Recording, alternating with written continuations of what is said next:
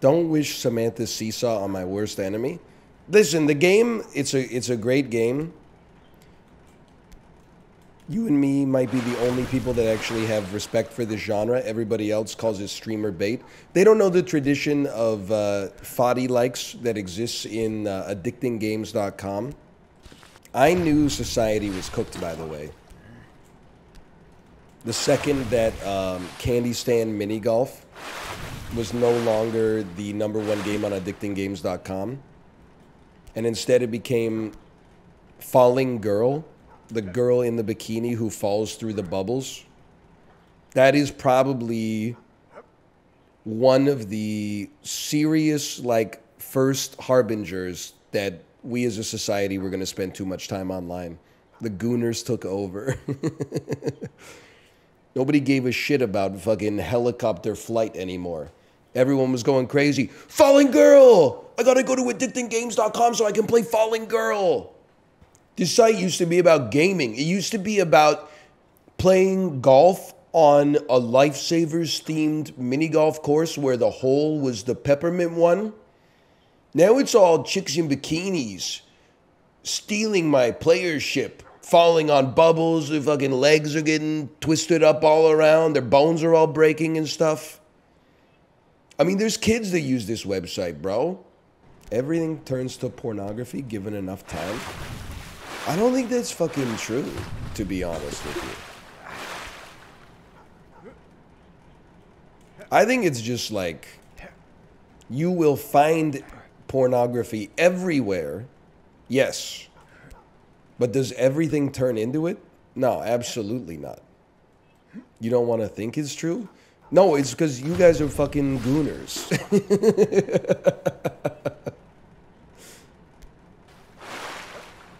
When you're a hammer, everything looks like a nail, buddy.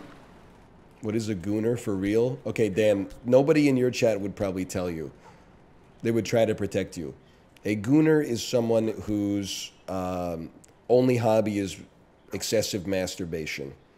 And not just like trying to achieve climax as many times as they can throughout a day, but like trying to extend the length of the session as much as they can, but it's, and you're going to say that's edging, but it's not really edging. It's kind of like, edging is like, I'm going to JO, but I'm not going to come. Gooning is like, you probably have to edge to goon. It is a confusing kind of, I guess it's a spectrum. Gooners are like hypnotized. You know what? That's kind of the way I see it. Great addition there, Prezzo.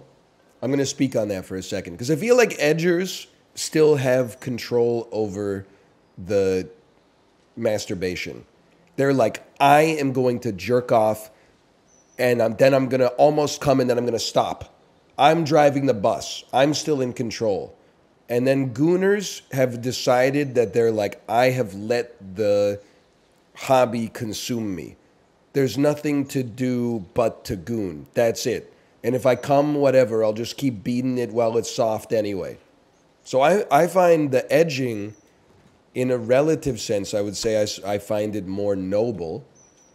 And the gooning I find very distasteful, because I think once you... I understand the temptation to surrender yourself to, you know, an ethos like that. That's probably the same reason people get sucked into cults.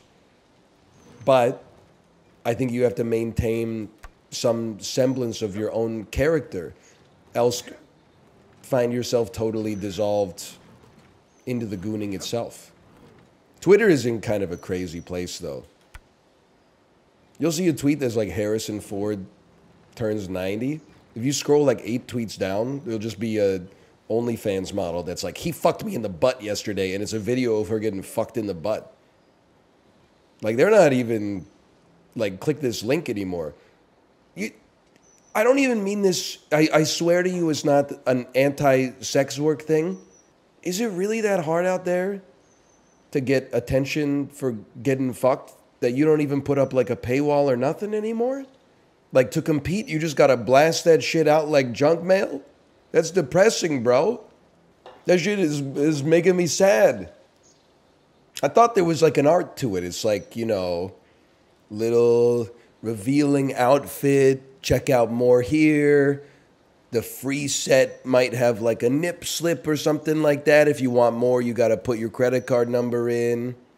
Nowadays, there's, I mean, like, at least part of the Chat GPT porn bots on Twitter are like, here's me getting fucked. Please send me some Bitcoin. Like, the economics of that shit are fucking depressing, bro. That's old school tech. Who called it crackhead shit? What does that even mean? I'm serious. It seems like a hard fucking world out there, man. That's like what Let's Players had to do. They had to be like, hey, check it out. It's me, part 6 Earthbound. And like, as someone who, you know, was making Let's Plays, that shit was valueless, man. There was zero barrier to entry. I would have thought if you're like, you know, shoving your shit in the camera, you'd be able to command a higher price, but I guess there's just so much out there. DL Guiga, back me up. It's economics, right?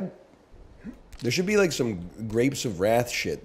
They should be like burning huge fucking warehouses full of pornography to make sure that there's only so much pornography left that it can actually command like a price where the people who make it can get paid a living wage. This guy has never tried to buy niche porn before. You got me there, Apollo. You know what is the real generational divide between like a 35-year-old millennial and a 31-year-old millennial? It's like the 35-year-old millennial makes fun of the 31-year-old millennial for having a fetish, and the 31-year-old millennial makes fun of the 35-year-old millennial for being vanilla. It's something like that. Like, my ass can't believe, if you had told me that in, you know, 5th grade, I'd be made fun of for being gay, and then 20 years later, my ass would be here getting made fun of for being straight, I would be like, can you guys just fucking pick a side? Come on, man! It doesn't make any fucking sense. I actually get so pissed off. That whole conversation, sure, it's a mature conversation, okay? I can't believe the noises, man. We were talking about grown-up stuff. People say things like, why are you talking about this? Why? Like, your ass better be Dame Maggie Smith.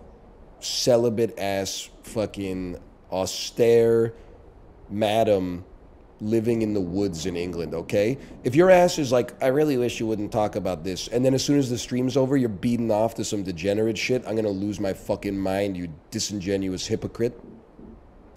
Why is he talking about prophylactics?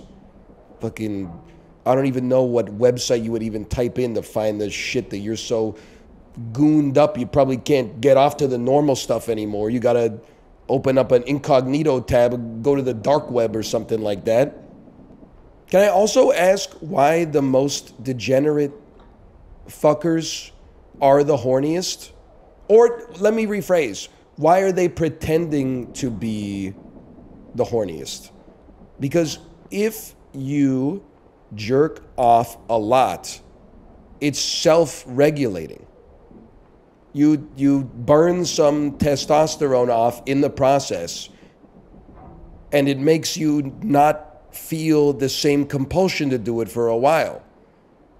So if your ass is jerking off 4 times a day, why are you seeing a card in Balatro and going, I should call her? That shit is mental illness. Either that, or alternatively, you should be jerking off more. Because my first thought is that, like, if you're, like, the degeneracy pipeline almost works the other way. If you haven't achieved release in, like, 2 weeks, then, like, a breeze is going to make you horny. That's not normal. You gotta knock it out.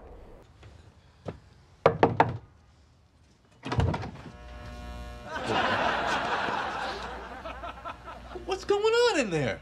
What? That light. Oh, the red. I don't want to self-report here, but like, The more you do it, the more you can do it. Okay, speak on that. My experience with that is the opposite. I would say if it's been a while, I'm like I would go without food for it. I would go without water for it. I need it. And then if it has happened, you know, in the last little bit, I'm like, it would be nice if it happened again. But we could also just go get some lunch. And then if it's happened like 2 times semi-recently, and it's like a 3rd time, I'd be like, I'd rather just read my book, honestly. Yeah, you gotta diversify your hobbies a little bit. You just have low libido? Nope, I'm just a normal person. I'm sorry to break the news to you. I know that there's a risk to talking about stuff like this, because it makes you look like you're not a real fucker. It's the way of the world. Unfortunately, I'm compelled by an ancient curse to only tell the truth. You know, in like music, where they're like, you know, we met at the club, our eyes locked, had a drink, I already knew it was on, took her home, we were making love all night. I'm like, fuck you, man. No, thank you. That's too fucking long. That's not desirable. Even as a younger man, not desirable. You still gotta sleep. There's a great middle ground where at some point you know, it's kind of like, this is not advice. It's kind of like an album, right? Or a movie. A movie could be too fucking long. There's some great short films. There's some great TikToks. And then there's some movies that are 4 hours long and you're like, we've already seen this part. Do we really have to do this again? Like, get to the point. I already know, and listen, I'm not trying to besmirch anybody. Okay? But whenever someone's like, you know, they're glamorizing the idea of doing it all night, I'm like, wait till you start day 1 on the job, motherfucker. You think it's so fucking easy. Talk to me in the damn morning. Yeah, it looks easy, right? You see Aaron Donald strap on his helmet, pass rush Geno Smith. Geno Smith says, oh my God! Yeets the ball out of there. You don't see him in the damn ice bath after the game. You don't see him at the physiotherapist. You don't see him with the masseuse. Gotta catch a hunker, a grouper, or a tuna. Gotta catch a hunker, a haddock, or a cod. Gotta catch a hunker, albacore. What the hell, man? How did I get nothing from the sea? Now we gotta switch it up slightly. Don't remember. How does the tune go during this part? Oh, Jesus.